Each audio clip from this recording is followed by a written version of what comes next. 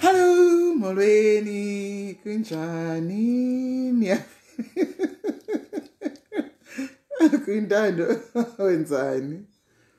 Molweni bethuna, molweni bethuna, molweni bethuna, molweni bethuna. Siyanibulisa, molweni bethuna, siyanibulisa, molweni bethuna, molweni bethuna. Champion one. Oh, the champion one. Ufuna sifake ezinto ze-filter eyebhola kuyintando.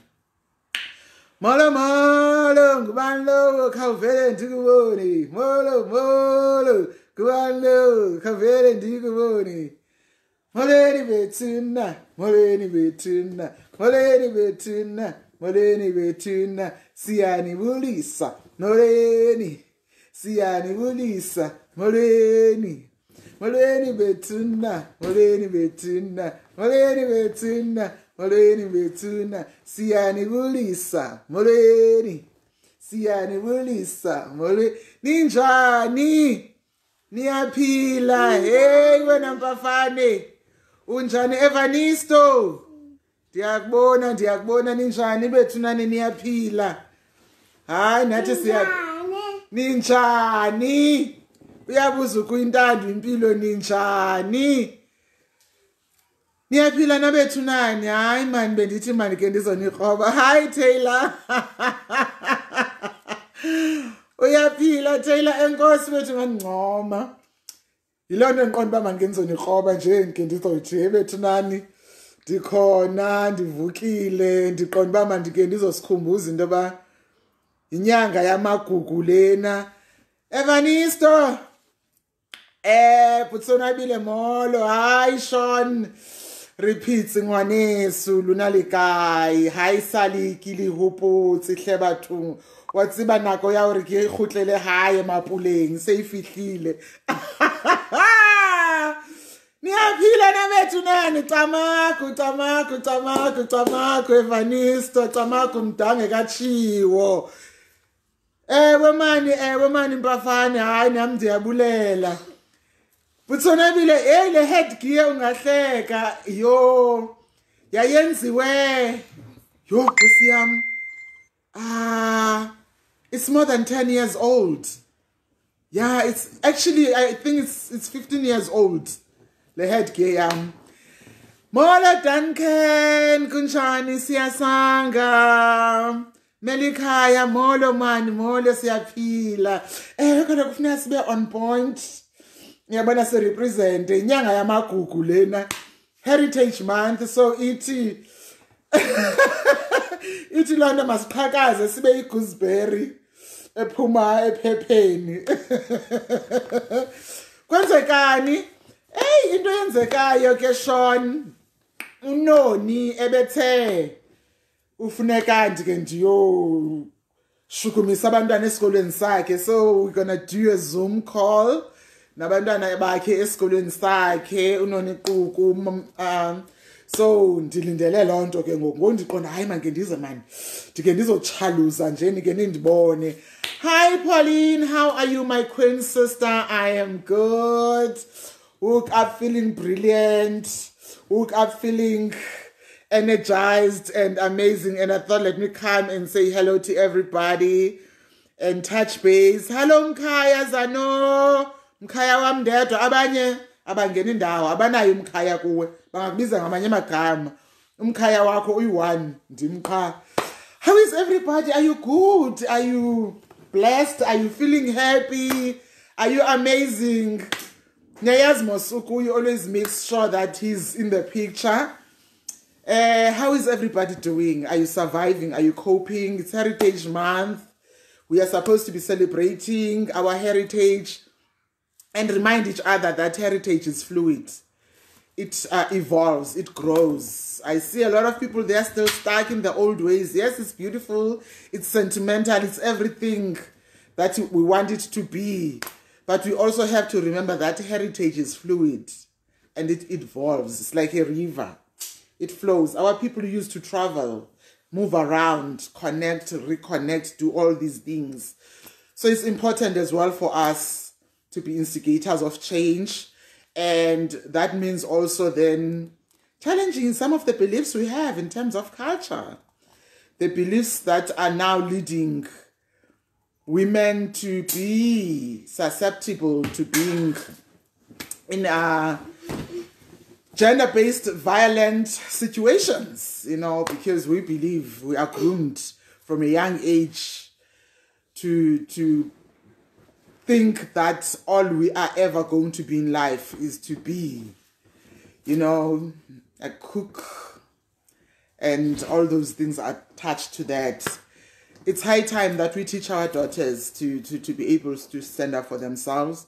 We teach our daughters to recognize the importance of owning their power, to teach our sons to recognize the importance of owning their power. Yes, initially, men and young men are groomed as well to be providers. They are groomed as well to be all those things. But what happens now when one's energy, the male instinct, is challenged by circumstances and situations? So all those things, we have to move along with culture and be fluid with culture so that we protect ourselves and protect our children. So let us challenge the stereotypes. Let us challenge... What's wrong? What's happening with my tongue? I'm being tongue-tied. Let us challenge and rethink our beliefs and our belief systems so that at the end of the day, we're not found wanting. We know who we are. We know what we are advocating for, what we stand up for. So it's important for us to relook those things. And yes, women are flowers. And even in the olden days, you would be told that a woman is a flower.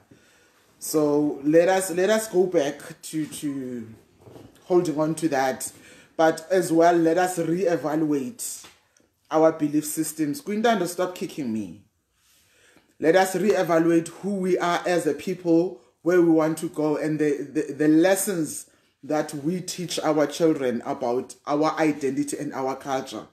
Because we cannot continue sitting and every time there is, a situation, whether it's gender-based violence or whether it's patriarchy and all those things that go with that, we're always asking, why is this happening? Whereas we are not self-evaluating and asking ourselves questions about this culture that we hold on to, the belief systems that we believe in.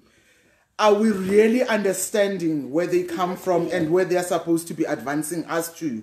Or are we happy to be stuck in one place and say, because my ancestors did this, it means that I have to be stuck in that? What about evolution? Why can't we evaluate all those things? For instance, last month, there was someone who invited me to talk on her Facebook page. And when she asked me what am I going to be talking about, I said I actually need to be talking about how toxic we are as women towards each other. Because we also need to take responsibility towards how we handle each other. And interestingly enough, the Rakhadi thing came, I think, a week later. And I was laughing because I had spoken, even on my YouTube channel. If you go there, you're going to find a clip that I had recorded, I think, 2 weeks. Can I have a mask? Can you have a mask? Okay, he's asking for a mask, and I know if he wants a mask, next he's going to want us to go into the car. Kanti, I have to record some videos. Oh, you want a mask? I didn't get that one right. Ufuna mask umphokoqo umntana sezilalini lena. Ufuna mask akhe nomphokoqo.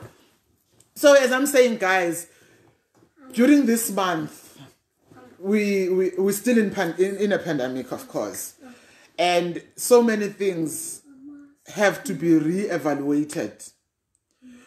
Our mindset, our belief systems, and everything. Let us relook those so that we can advance the cause of humanity. Also, to advance the cause of the very same culture that we are upholding, let us even ask ourselves about some of the beliefs that we have.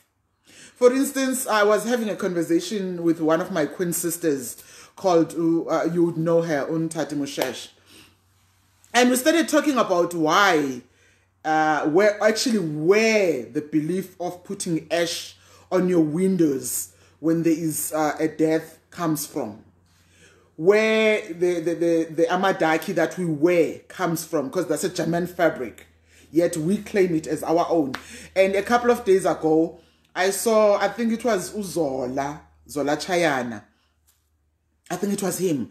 He was also talking about how we as Africans have, especially in South Africa, we call benechut our cultural food. Where is that coming from?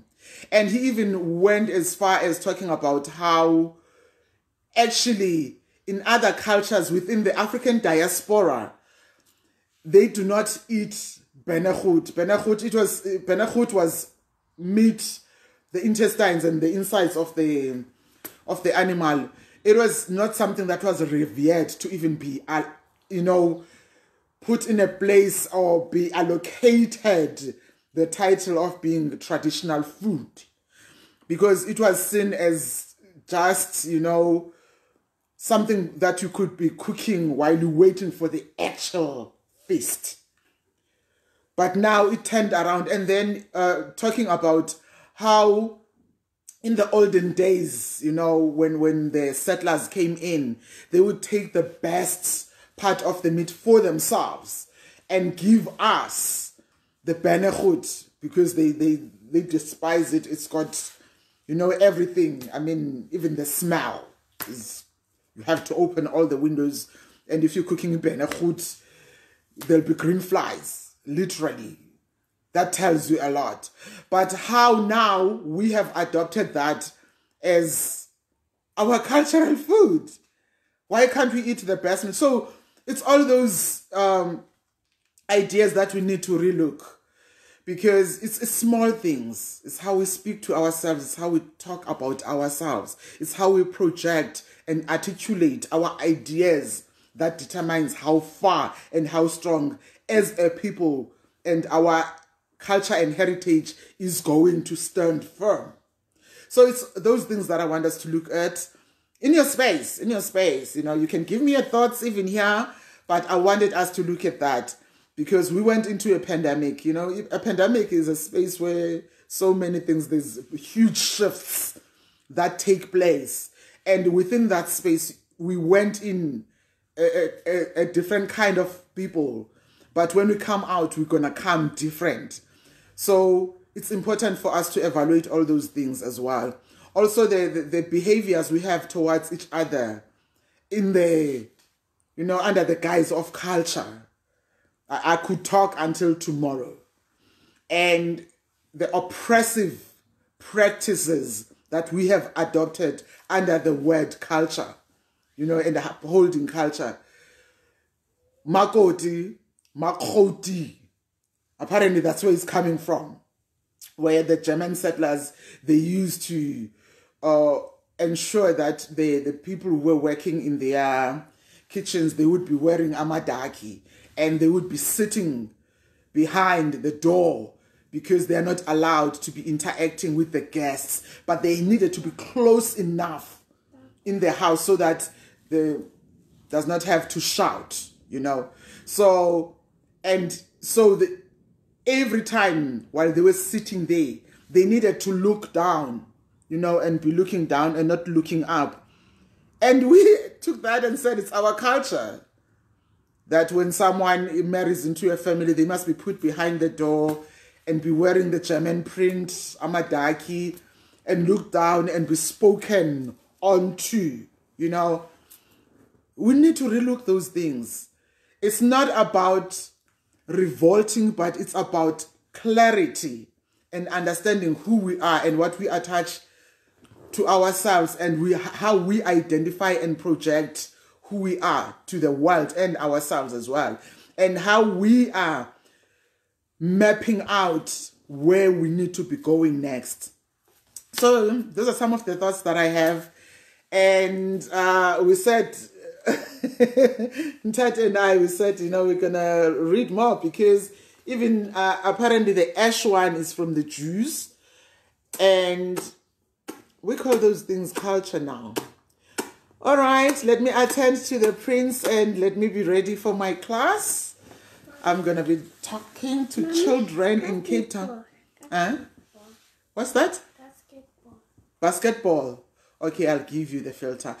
Okay, love you. Stay beautiful, stay blessed, and I hope the few points that are through by your way, they will kind of trigger something positive, because at some point our children are going to be asking us, Mama, why are you dressed like this?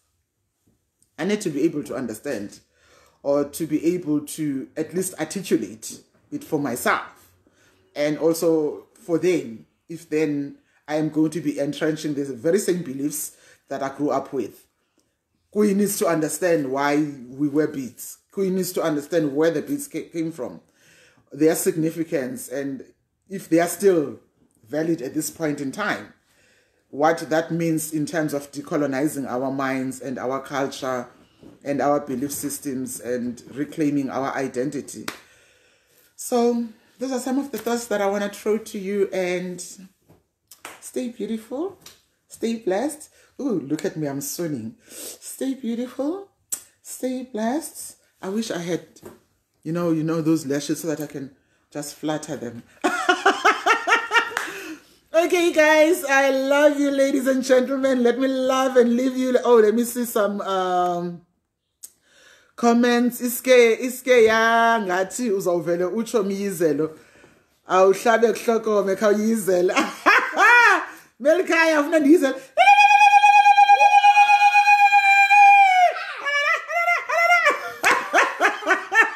This one, I love this boy. Whatever mommy does, he does it as well. Ntombipiwe Molo, Kina, hi my princess. And Ntombipiwe Ndiabulela. Yes, Kina, let's challenge the stereotypes, because we need to know who we are and where we want to go to. We can't continue on the same trajectory that our ancestors were on, oppressed, because some of those things, they were oppression. We need now to be challenging and just making sense for ourselves. I'm one of the greatest, cultural advocates, and being a storyteller also means that sometimes I have to reevaluate what I'm about. So let's keep on doing that. Hey, Sintsikelelo. Hello, Sijatu. Sakweba. Yes, my queen. Yes, my queen. Pitch Black Muntu. Hello. Thank you, Aruna. Yes, my princess. We need to rise. We need to make sense for ourselves and be purposeful about where we are going and intentional at the same time. So let's keep on having these discussions. Let's keep on. Here's a comment. Some people still see benekhuti as inyama that's not supposed to be eaten kanti ngenene singabanye thina kukutya okubaluleke kakhulu. Well, that's a view that I'm challenging. I am challenging that because at the end of the day, based on what now I know, or the research and what people have been writing about, we need to know that. Yes, Melkhaya, Amadaki, it's a German fabric. It's a German fabric. The trinkets and all of that. So we have to check these things out. Love you too, Sasa Nomsaka Zombira. Ooh, Shan Sabawel. Oh gosh, I can't do that thing. I don't have the tongue for it. Sabawel. They've got a way that they do it. Okay, let me go into my class. I love you. I'm gonna post pictures, Niman. The pictures, Gatsali. Looking all, must. Have a blessed day. Have a beautiful day. Stay positive. Know that I appreciate you. I value you. I love you. Miss your husband. Your husband, he put, there's something here that he put on his head. This husband of yours, I ain't go see him. But anyway, we love him. Stay beautiful. Stay blessed. Have a good day.